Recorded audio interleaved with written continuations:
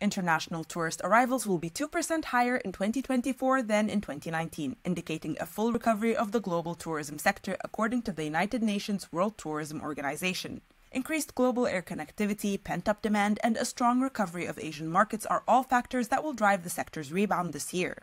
According to the UNWTO, international tourism ended 2023 at 88% of pre-pandemic levels, with an estimated 1.3 billion international arrivals. The Middle East led the recovery in relative terms, being the only region to exceed its pre-pandemic levels by 22%. Based on preliminary estimates, tourism's contribution to the global economy in 2023 was $3.3 trillion, or 3% of global GDP. The pandemic had generated a loss of 2.6 billion international arrivals in 2020, 2021, and 2022 combined, translating into a monetary loss of roughly $2.6 trillion during the 3-year period, according to the UN body.